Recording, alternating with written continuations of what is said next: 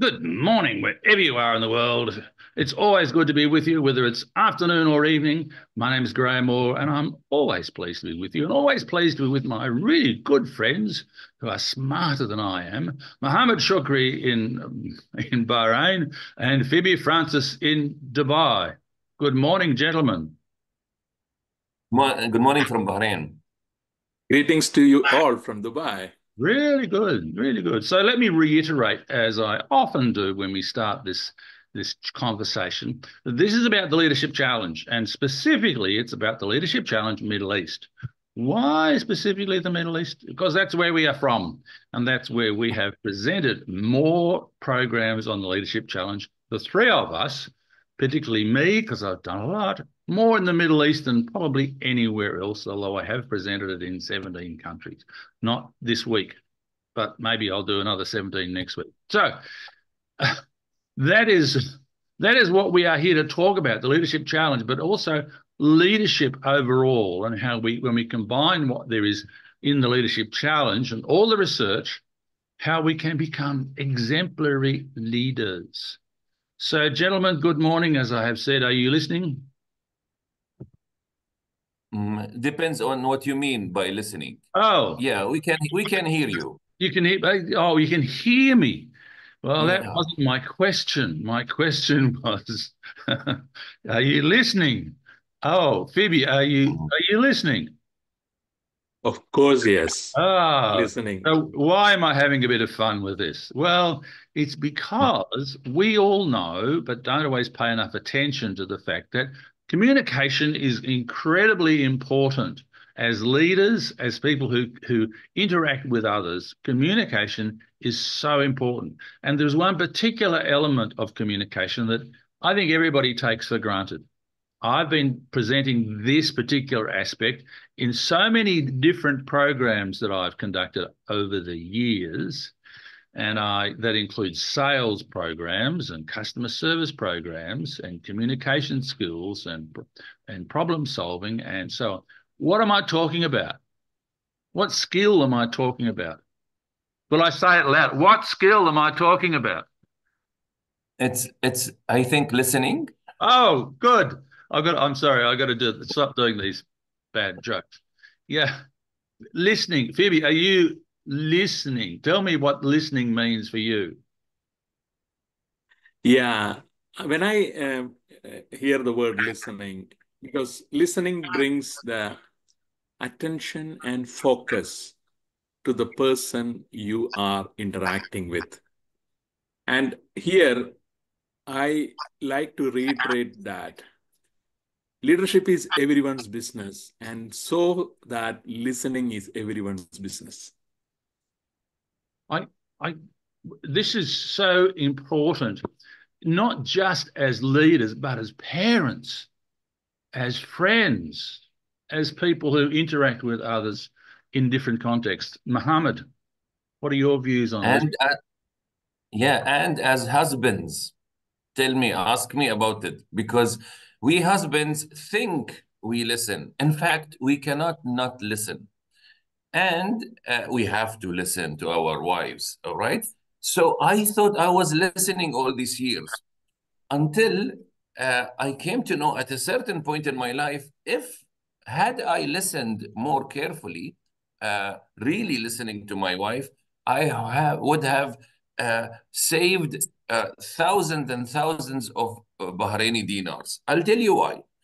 Because I always get to my wife the best things I can whenever I feel I, I want to please her, or during specific occasions, anniversaries, and so many occasions. So I try to fly her somewhere, Dubai, or that's a short trip. Longer trips, we go to Europe. And then I came to know, if I listen, she loves actually shorter trips, way shorter trips in our small island kingdom of Bahrain. She really loves to go in old neighborhood, drive through old neighborhood, drinking that authentic cup of tea, as much as she likes to go to Europe. Well, Yeah, she likes that so much. The level of If I listened to her fully, I would have saved a lot of money and didn't have to please her with all this. I'm saying I heard this from her many, many times, but I didn't pay attention. I always wanted to do what I believe it is better. So as a husband, I recommend that you really listen to what your wife needs. And you'll likely save a lot of money, unless every time she says the only place I want to go to is Paris and first class and stay in the shop. Oh, no. Okay. So, yes, the key, of course, is listening. And sometimes tied in with that are assumptions. People make assumptions and they get it wrong, because their own filters are processing a certain element of what it is, but they are not listening. They are adding on to the words that they might be hearing, and they're adding on their own assumptions about what the person really, really means. I want to make a comment about this in the context of the workplace. We've all heard the expression, "My door is always open." Managers might say, "My door is always open." But the question really is his or her ears, are his or her ears also open? Is their heart open? Is their mind open? The door may well be open, but they may not be receptive to someone coming in to talk about a problem, and then for them to really listen to what that problem is, what that issue is, that concern is, without cutting them off before they've even spoken 2 sentences. So that's one example of where it's so critical for leaders and managers to listen. Did you listen to that, Phoebe? Yeah, I was just reflecting on that phrase. And this thought came to my mind. How much can be this cost saving in organization if we are really listening to our staff members? Yeah. If we are really focused to what they are trying to convey. And sometimes I have seen people in positions of authority highlighting that, don't bring problems to me. And this is a red flag in which you are shutting the window of reflecting on what are the critical issues we have to focus on. Yeah. And imagine that if we suggest to our team members that in case of any problems, any challenges which you face, bring it to my attention and ask this simple question: what are the solutions you think may be suitable? What can bring in that impact? What can change the service for better? This might be actually helping the organization to save huge amount of money, which otherwise might have been going to be spent on something unnecessary for the organization. So the listening part is key. And we have seen the last incidental-oriented week. Yesterday, we were seeing the like the technology sector having a challenge with CrowdStrike's update with Microsoft. Millions of passengers stranded, flights canceled. A few days before, we have seen an attempt in which people were saying there was someone on rooftop, but no one paid attention to. Listening is key in all these situations. Yeah, amazing. I was to talk a little bit now about the physical context of someone going to their manager or hopefully their leader with a need to talk to them about something along the lines of what you said, Phoebe. When someone says, "I've got a problem, should talk to my leader, my manager about it." So sometimes there are certain things that can happen in that context when the person goes to the manager. I'll call him manager for the purpose of this conversation, and says, "Look, can I talk to you for 5 minutes?" "Yeah, sure." Okay, look, let me just sort this out." "Okay, fine." "Yeah, so you're right. I'm just going to talk to Mohammed." "Okay, fine. So what was that, Mohammed?" "Oh, right. Hang on a sec. I've got to finish this." Where's the listening? Where is the listening starts, by the way, with the contact of looking at that person not checking on your mobile phone, not taking calls, not being distracted, but giving that person your full attention as a manager, leader, to what they want to say. This story, a quick story I'm going to share with you, happened years ago, way back when I was in another environment. But we laugh about this situation where someone at a reasonably senior level went to see the deputy managing director. And he said, "Yeah, do you want to see me?" "Yeah, I do. What do you want to see me about?" I want to talk to you about my career." And this deputy managing director said, "Will this take long?" No, I think I've just finished it now. Yeah. So there are things that we shouldn't say or we should express differently when someone comes with an issue that requires some attention. And these days, of course, we talk about listening with empathy. So what do we think listening with empathy is? Mohammed? I wanted to say when you brought the idea, the example that this leader or whatever manager, I think it's listening is a decision first before anything else. It's a decision leaders must make and value that listening is above anything else in your relationship is key. It's the most important thing in your relationship with your team is to listen to them. Yes, there is a long list of targets, a long list of projects, a long list of maybe challenges ahead to use the leadership challenge.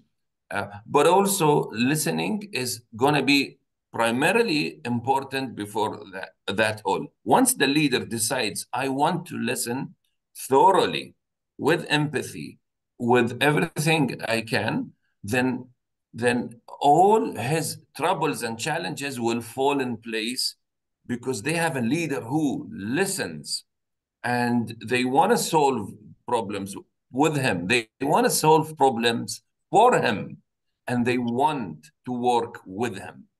So that decision is very key, and listening with empathy. Yeah. I will stop there because listening with empathy is something I want to listen to from you guys. Look, when you're talking about, thank you, I'll come to that after I've shared this brief example with you. It goes back quite some years, and it's a training that I was doing back in Australia about 25 years ago. And I can't remember the name of the company. I had the team members in this one-day training program and their manager, who had only been their manager for a short period of time, let's say maybe 4 months or so.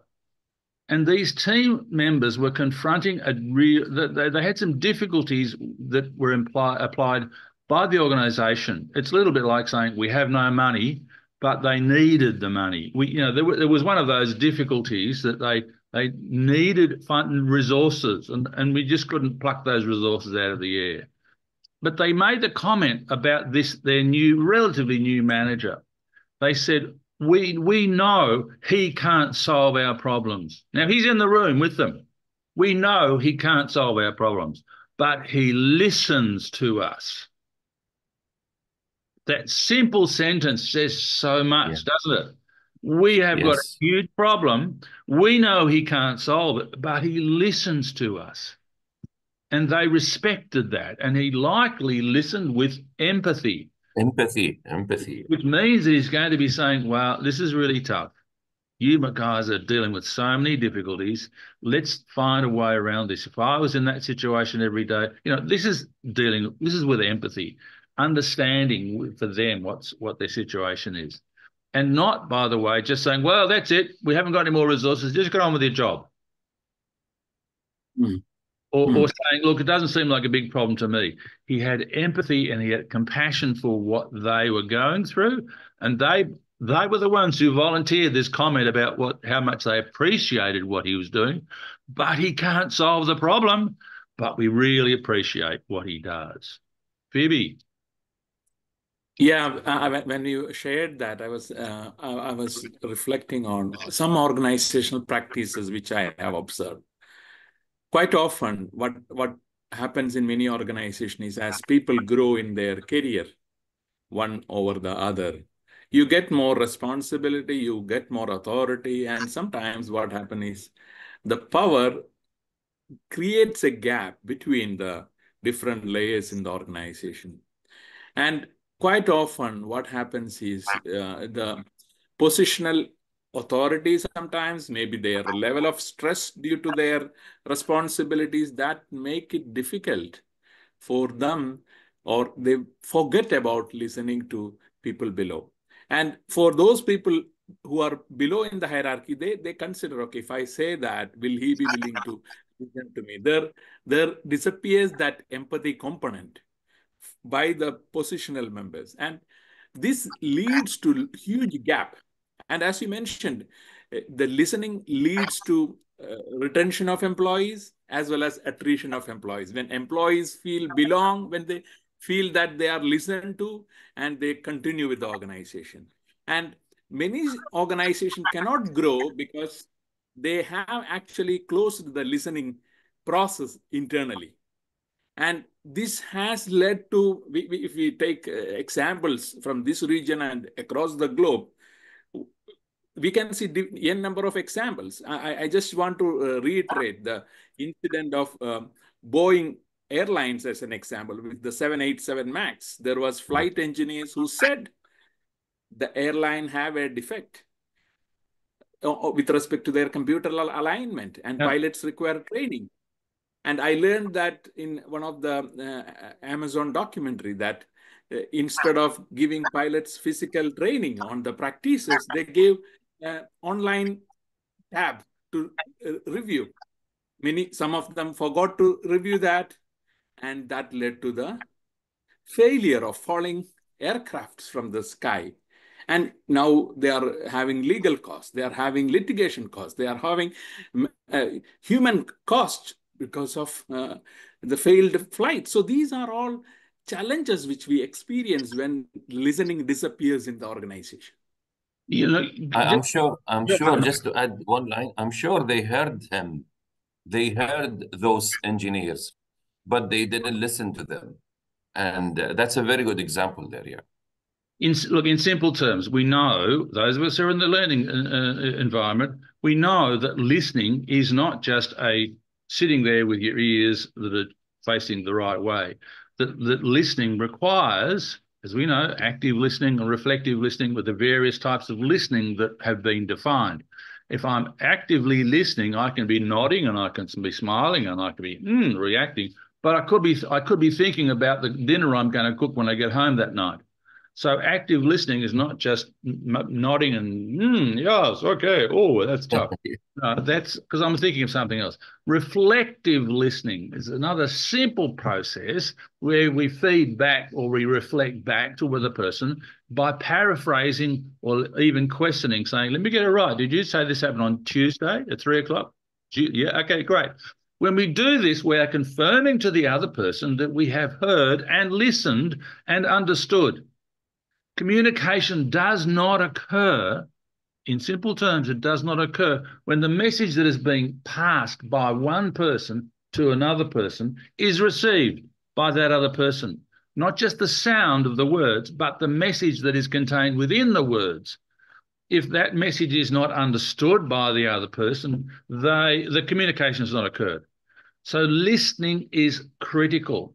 And listening is something which we often fall victim to as managers because we think we know what that person is going to say, and we, like the Boeing situation, or someone is trying to bring up a major issue, we think that we know what they're going to say, and we interrupt them. We give them a short period of, maybe the first sentence, and then we interrupt them and trying to tell them what we think the response is. Here's an interesting article that I read just recently. It was a Harvard Business Review article, and it may well be in the current Harvard Business Review. But it talked about a physician who did a study of doctors, medical doctors, and their listening practices back in 1989. And what he determined was that 20 seconds after the patient started to explain what their problem was, 75% or a significant percentage of the doctors interrupted. Right, they're only just first talking about what the problem is. And he then did this same study, and it was a detailed study. He did it again, I think 19 years later, and almost the exact same things were happening.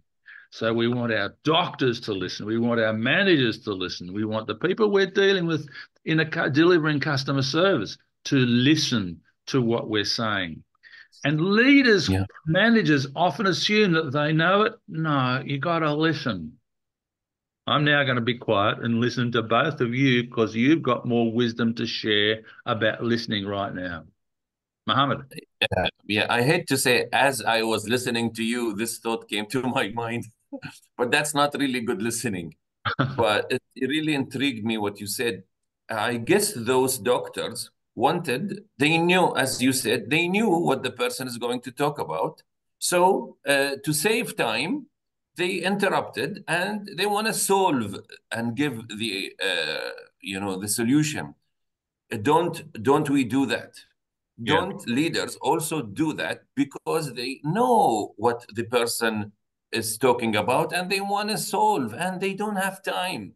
And this is what I want the leaders listening to this podcast to know.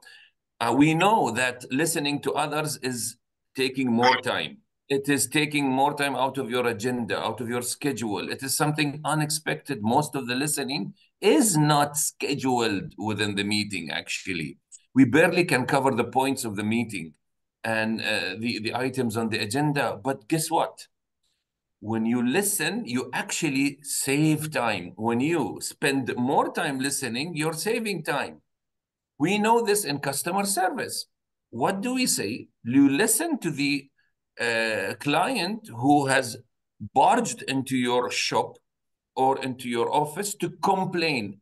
That was not on the schedule. They are taking your time. And suddenly they are bringing a problem and you want to solve it. Guess what? Listen fully, don't solve it. Let them finish and they will be happy with that most of the time, because I was like this. I barged into the restaurant last week and I complained about an item which wasn't, which was smelling bad, and we had to not to eat it. And suddenly the cashier is listening to me, the supervisor came, and then the chef came. Everybody's listening to my lecture and ranting. They fully listened to me. They didn't give any explanation. And when I finished, they wanted to prove me wrong by giving me an item. I said, no, it's good. I'm good. I'm enough. I believe you. They just made me listen. Most of the time, we want to say what we want to say, and we don't have to look for a solution. Thank you for listening to me for long, but I hope I made the point. So listening saves time, doesn't take more time. So if you listened about what your wife wanted for something special, you would have saved not only lots of dirhams, but a lot of time as well. Because the first thing she says was, I just want a short trip around Bahrain.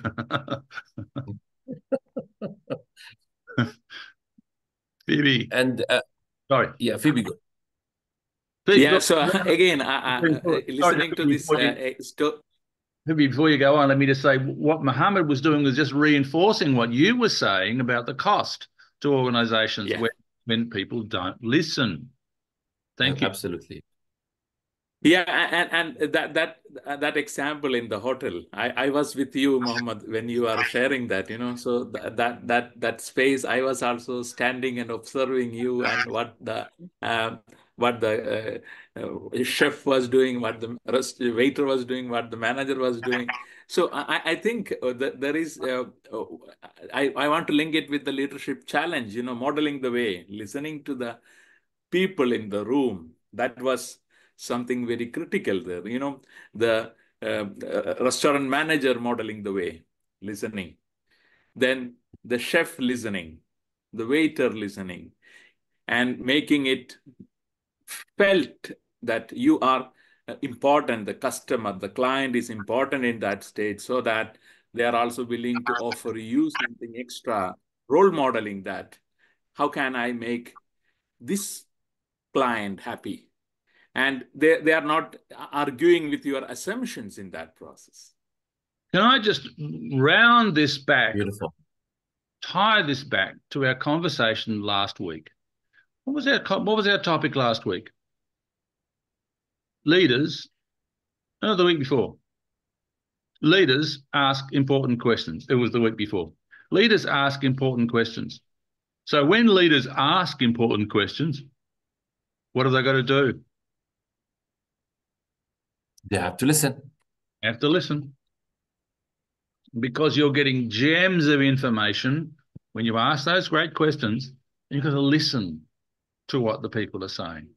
And to come back to the point that Phoebe keeps so correctly banging on about, this, if you don't listen, it costs money. And Muhammad said, sometimes we think, if we talk or listen, it will take time. But we have to listen. We have to understand what the issue really is. We often have to ask questions and draw people out on what the real issue is. What's the most important issue for you right at the moment, you might say? And if I may add, now this podcast is not a workshop or a seminar where we can elaborate and detail the steps of listening, the barriers between you and listening. What should you do to increase your listening? That can be done in workshops. But I can give one tip. If each one of us, including those who hear us, listen to us, just remember when I ask you this question, who is the person you'd like to talk to and they listen very well? You will immediately remember that person, or whether it's in the in the past or in the present. But you will remember someone. If you just think of that person and what he or she does when you talk to them, and how do you enjoy them listening to you, that is your model. You don't need a course on that. Just think of the moment when you are very comfortable talking to that person. That person is a good listener. Learn from him or her and apply what they do. Be with the person fully when you listen to someone. And I certainly take your point about this is not a workshop or a training program where in that situation we can be specific, we can give examples and so on. Here's one tiny little example that I will give that I always do in a training program. How do you feel when someone interrupts you? Now, in some cultures, they say, oh, that happens all the time. That's what it is. I don't mind. But sometimes. But I say, how do you feel? And most people say they don't like being interrupted, because they're trying to share an idea or a concept or thoughts or concern that they have, and they don't like it when someone interrupts them. I say, well, here's the learning. If you don't like them interrupting you, how about you practice not interrupting them? Bibi. Yeah, so what I just want to highlight is when you are listening, you are actually shutting down the employees, whoever you are, whether it is employees, family members, whoever it is. And what can be the psychological impact on them? And as Mohammed mentioned, when you reflect on someone whom is loved by you, and they have this competency of listening well, which increases the morale, which improves the interaction positively. And we experience, that encouragement of the heart. Again, I come to the leadership challenge. Listening encourages the heart. I want to touch upon, because that is very crucial in our interactions. And the cost is tremendous if we don't listen with intention, with focus. Phoebe, that's really well said. Muhammad, please give us your final thoughts, and then I have a final thought for everybody. Well, as Phoebe does with us every week, he at the end goes through the 5 challenge, helps us go through the 5 practices of exemplary leaders, which in every challenge we take every week, like this week is listening, we can see clearly that all 5 practices are actually good answers, great answers for the challenge of listening. He mentioned Model the Way already, and now he mentioned encourage the heart. What are we left with? Inspire a shared vision, clear listening, challenge the process. I mean, it's clear listening. Yeah. And of course, enable others to act. What better than those 5 leadership practices that will help you really listening? Yep, Be excellent. a listening leader. Really good. I like to say this to people, and I say, I hope that this is what I live by, that I will listen. I hope others, I want others to do this too. I'll always listen with an open mind and an open heart. Listening is learned.